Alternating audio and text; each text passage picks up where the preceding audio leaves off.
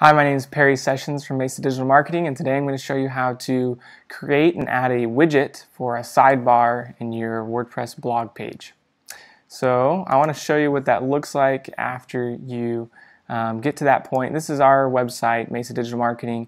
We have a blog here, the big featured image, an area to subscribe, and then and I'm covering it up there with my image, but there's some related posts. We decided to add a little bit of custom styling to show the image of the post and then the text, and then some advertisement at the bottom for some hosting that we recommend.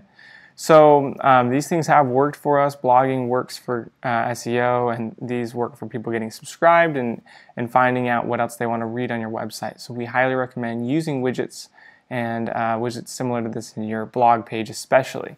So let's show you how to get started. Okay, so after you've logged in, you're going to spend a lot of your time underneath appearances and then widgets. And I've already got that open for us right here in another tab.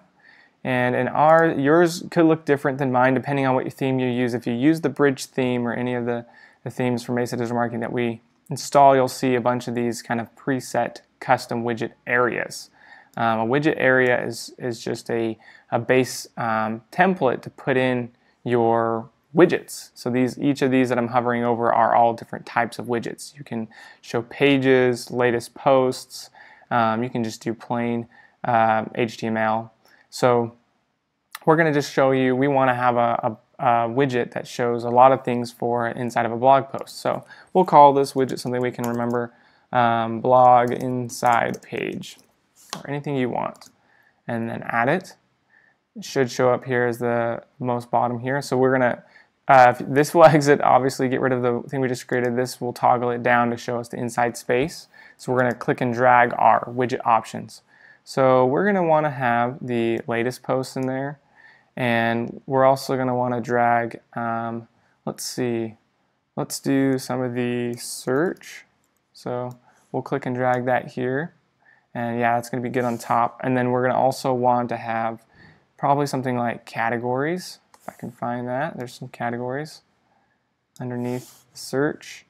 And you could even put in things with the bridge theme like your Instagram widget.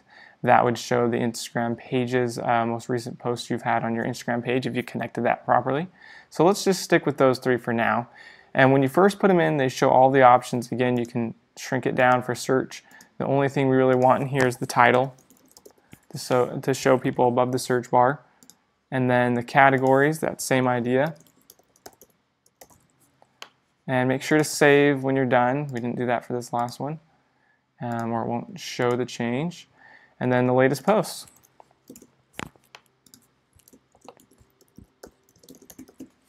And there's a lot of options in here. So the number of posts to display, let's just put down 3. And we can order them in different ways, but we'll save it like that. Actually, I'm going to add the tag cloud in here. So if we have different tags that we apply to our posts for SEO purposes, we can show that here. And then people can actually use that as a place to reference different posts or different types of posts. Okay? All right, so even though I added that widget, you'll notice if I refresh this page, nothing's going to show up because we still haven't added that widget area to the right location. It's going to be different for every theme. If you use a different theme, you're going to have a different way to put it in. A lot of themes use appearance customize, but our bridge theme is going to be under the code options. So we can either hover over that and select the options from here. There's blog, or you can click it and you'll see blog is an option in there as well. So here it is. And there are a lot of options with the blog setup and what to display. So I'm going to hit Command F or Control F on a PC to quickly find sidebar options, because that's what we're doing. We're using a sidebar as the language in WordPress to add a widget or a widget area. So we're going to do sidebar, and I'm going to go more towards the bottom of the page. This is called blog single. That's the name of the inside of the blog post. And I'm going to have 1/3 of the right side of the page be my sidebar. The reason that I use the right is because on mobile it will show, if you put the widget or the sidebar on the left, it will show all your widgets first, and I don't want my readers for my blog post to have to go through all my latest posts and all that, subscription, all those advertisements before they read things. So I want to have it towards the bottom, and that's why I do it on the right side. So let's go back to our options, and I want 1/3, not a 1/4. I want it to be a little bit larger, and plenty of room display. And now we select which widget area to show. So there it is, blog inside page. And if you don't see yours in here, maybe you had it open on the side, refresh this page and make sure to save your changes after you've selected it. Now let's go back to our post and refresh.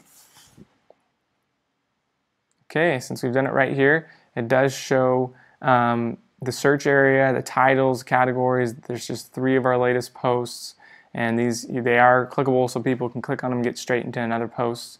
And then tags, we do have some assigned here automatically for the tag cloud, and if they click to that, it goes to other posts with those tags.